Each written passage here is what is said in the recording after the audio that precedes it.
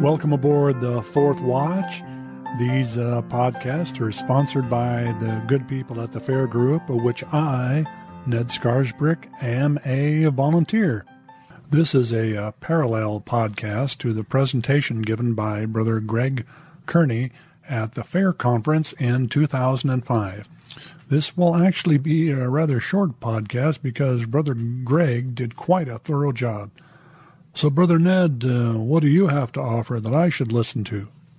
Well, just a little color.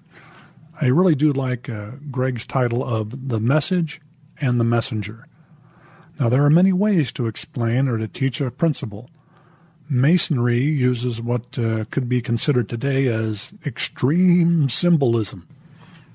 So, what does Masonry really mean? Well, that depends on the Mason you're talking to. Brother Ned, can't you just give one straight answer to one straight question? I'm trying to. Masonry teaches that there is no one definition. Masonry is not a religion.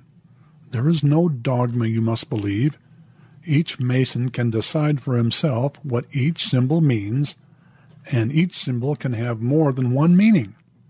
So, how do you know what you're doing if everything can mean different things? Well, that's because it's a club. It's a fraternity. It's not a church. Now, it is religious, though, in that the craft takes moral principles from different religions and uses them to unite men together as brothers under the fatherhood of God. So it's like kind of a grown men's Boy Scouts without camping trips. Well, that's sort of true, I guess. It is designed to help good men become better men. So let's talk a little bit about the teaching method of ritual that the Masons use, and then that Brother Greg did a great job of explaining in detail that this ability of ritual to explain and express complex ideas. Now, if you haven't listened to his blog or listened to his podcast, please do so. I highly recommend it. I would just like to go into a little more detail about the penalties in Masonry, and that at one time were part of the LDS temple ordinance called the endowment.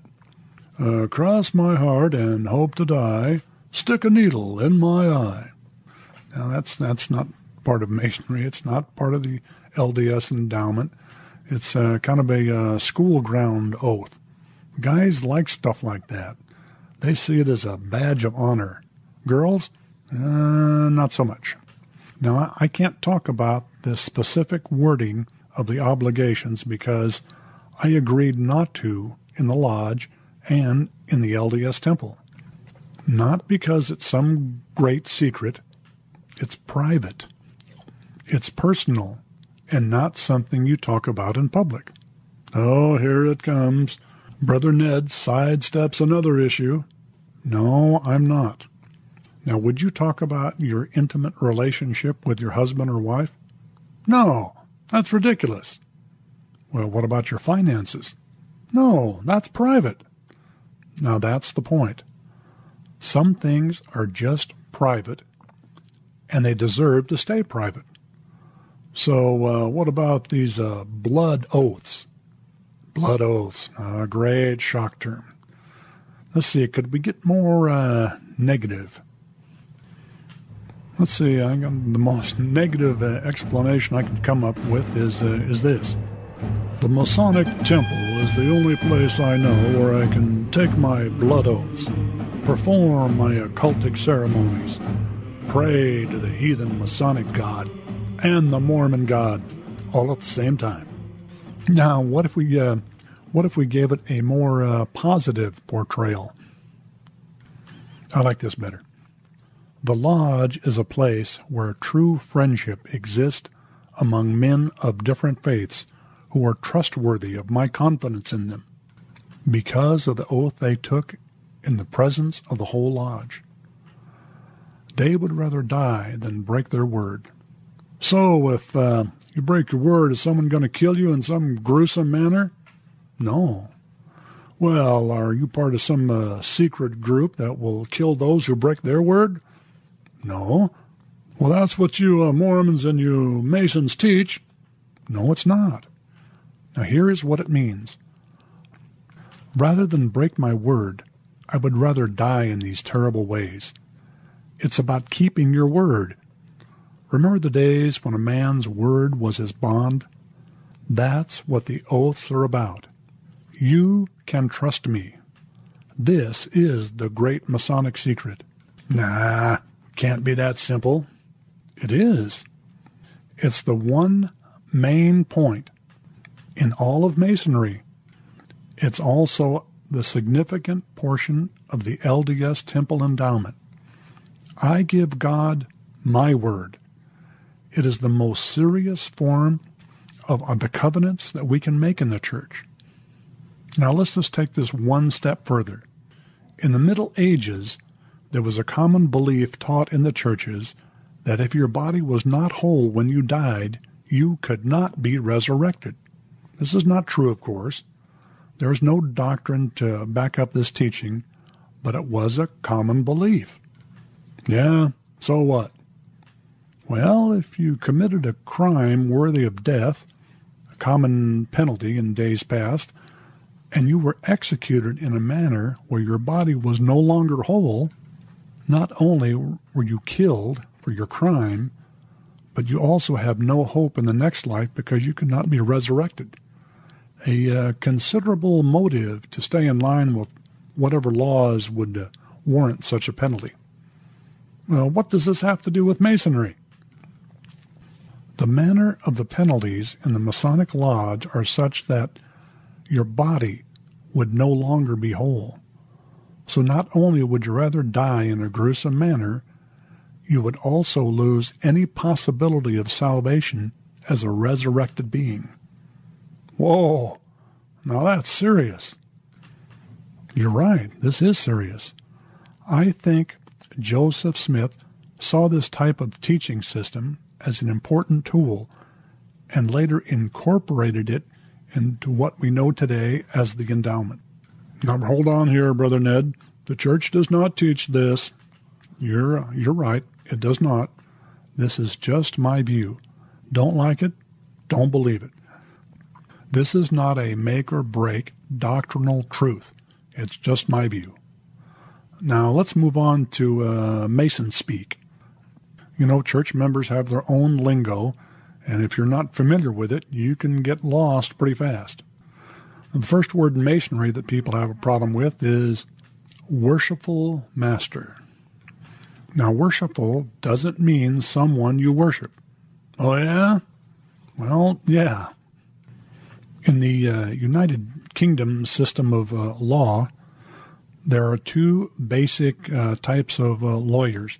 One's called a solicitor, and the other one a barrister.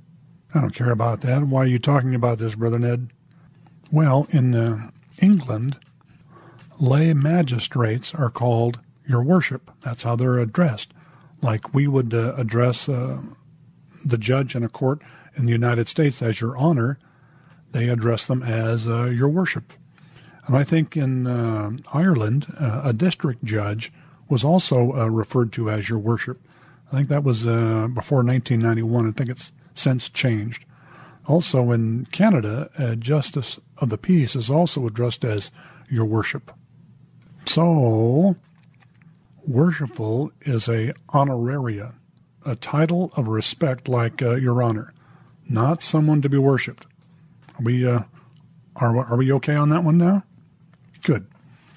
So when I was installed as master of my lodge here in Boise, Idaho in 2001, I was addressed in lodge as worshipful master, just like Hiram Smith, because he was worshipful master of the Rising Sun Lodge in Montrose, Iowa, before he and his brother Joseph Smith were killed by lawless men at the Carthage jail. Another term that makes some uncomfortable is the craft, in referring to the Masonic fraternity. This relates back to the days when Masons were part of the craft guilds, like wheelwrights or carpenters. We're talking real construction stonemasons here. This is not like witchcraft. Yes, it is. No, it's not. Let's talk about the 3 basic tenets of Freemasonry, and you tell me if this sounds like witchcraft. The first is brotherly love. By the exercise of brotherly love, we are taught to regard the whole human species as one family, the high and the low, the rich and the poor, who, as created by one almighty parent and inhabitants of the same planet, are to aid, support, and protect each other. On this principle, Freemasonry unites men of every country, sect, and opinion, and causes true friendship to exist among those who might otherwise have remained at a perpetual distance. Relief. To relieve the distressed is a duty incumbent upon all men, but particularly on Masons, who are linked together by an indissoluble chain of sincere affection, to soothe the unhappy, to sympathize with their misfortunes, and to restore peace to their troubled minds is the great aim we have in view. On this basis we form our friendships and establish our connections. Truth. Truth is a divine attribute and the foundation of every virtue. To be good and true is the first lesson we are taught in Freemasonry. On this theme we contemplate, and by its dictates endeavor to regulate our conduct. Hence, while influenced by this principle, hypocrisy and deceit are unknown among us. Sincerity and plain dealings distinguish us, and with heart and tongue we join in promoting each other's welfare and rejoicing in each other's prosperity. That sound like witchcraft? So what's the difference between these stonemasons and the Mason fraternity that everyone seems to be upset about? That's a good question. As a matter of fact, I'll try to do this from memory. It was one of the things I had to do before I actually became master of my lodge. So let's talk about operative masonry. By operative masonry, we allude to a proper application of the useful tools of architecture, whence a structure will derive figure, strength, and beauty, and from which will result a due proportion and just correspondence in all its parts.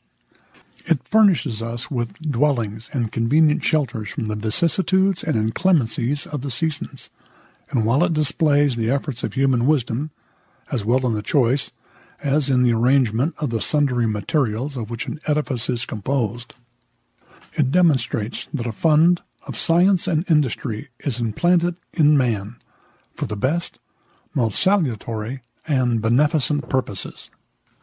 That was hard to memorize. Let's move on to speculative masonry. This is what people get so concerned about. You tell me if this sounds like some secret combination. By speculative masonry, we learn to subdue the passions, act upon the square, keep a tongue of good report, maintain all private communications, and practice charity. It is so far interwoven with religion as to lay us under obligations to pay that rational homage to the Deity which at once constitutes our duty and our happiness. It leads the contemplative Mason to view with reverence and admiration the glorious works of the creation, and inspires him with the most exalted ideas of the perfections of his divine Creator. The speculative Mason is taught to examine every action of his life by the square of morality, seeing that no presumption or vain glory has caused him to transcend the level of his allotted destiny, and that no vicious propensity has influenced him to swerve from the plumb line of rectitude. Now, does this all sound like a secret combination or some form of witchcraft? Well, no. Now, if what you say is true, it is true. You can read it in the Idaho Monitor, which is a book that all Masons receive when they pass their proficiency as a Master Mason. Okay, then what does being part of a secret combination really mean? I suppose that there are some men in Freemasonry who use it as a secret combination to hide evil, but that's not the intent and the purpose. Now, Brother John Lynch of the Fair Leadership gave what I consider a great answer to the question, what is a secret combination? It is any loyalty that prefers people or organization over principles. It does not require an overt set of oaths and purposeful ill intent. Something as simple as the police blue shield, where police support each other no matter what, even without promises to do so, constitutes a secret combination. I agree. I think that was a great explanation. Another term that you hear from Masons on a regular basis is trestle board. Now, in the ancient craft guilds, a trestle board was used to lay out plans for the workmen to carry out the construction efforts of whatever they were building at the time. In the fraternity today, a Mason receives his own personal trestle board when he becomes a Master Mason. Now, in North America, we receive our set of plans or trestle board to carry out the building of our character. Some call it the Masonic Bible. Actually, it's a King James version of the Bible. In Idaho, it's what used to be called the Large Family Bible. It's about 8 by 10. It's a beautiful addition. Now, the Bible presentation has an interesting dialogue to go along in the ceremony. Now, I suggested a few minor modifications, now because this is not actually part of the Idaho work. It's something that we do in our lodge that's voluntary, doesn't have to be done. Now, you tell me if this wording is part of a secret combination. The Masonic Trestle Board. Here is your book of plans, a representation of the complete set of plans given to man by God. Here you will find a plan to guide you, to comfort you, to sustain you in any contingency, in joy or in sorrow, in riches or in poverty, in fair weather or in foul. The answer to every question, to every need, can be found between the pages of your trestle board. How you will choose and use these plans, my brother, is not for me to say. That is something you must work out for yourself. You may find the answers in the 10 Commandments as laid down by Moses. Perhaps the inspiration of the Psalms as written by David will inspire you, or you may find your answers in the Koran, Book of Mormon, or in other writings of holy men who are moved upon by the Spirit of the Almighty, or the wisdom found in the Proverbs of King Solomon will lead you. As it has been said, he was our first and most excellent Grand Master. Or you may find by example, the example of that perfect and most successful life lived 2,000 years ago by a humble carpenter. But let me tell you this, my brother, and I say it with all sincerity, whenever you turn to the great book for your plans, it will never fail you. That sound like a secret combination or some cult? Not to me. You know, some time ago I was sitting in sacrament meeting next to the bishop, and before the meeting started, he was looking at my Masonic ring, and he said, what does that G mean inside the symbol of the square and compasses? I said it stands for God, who should be the center of our lives. And the square is a representation that we should square our actions by the square of virtue, and that we should use the compasses to circumscribe our desires and to keep our passions within due bounds toward all mankind. And then on one side of my ring there was a trowel, and I said the trowel instructs us to spread the cement of brotherly love. And on the other side of my ring is the plum. The plum is a symbol of rectitude, for we should never allow any vicious propensity to tempt us into swerving from the plumb line of rectitude. Well, he was impressed. So was I for remembering all that stuff. My brothers and sisters, the teaching system of ritual can be a great tool for good if we will allow its lessons to become part of who we are. One last symbol here that's actually not part of Masonry. That's something that I made up. You tell me what you think of it. It's called the sprig of acacia. The sprig of acacia has a significant part in one of the rituals. And I took that symbolism and gave it another meaning. After someone has become a master mason in my lodge, I asked the worshipful master to bring the newly made master mason forward, and I say unto him, my brother, after your first admission into a lodge of ancient, free, and accepted masons, the first question asked you was, in whom do you put your trust? For all good men and true who are to be made masons must answer, in God. In remembrance of that trust, you will recall that in ancient Israel, that the Ark of the Covenant, by divine command, was made of acacia wood, overlaid with pure gold, and placed in the Holy of Holies of the temple as a constant reminder of the ever-living God in whom they put their trust was in their midst.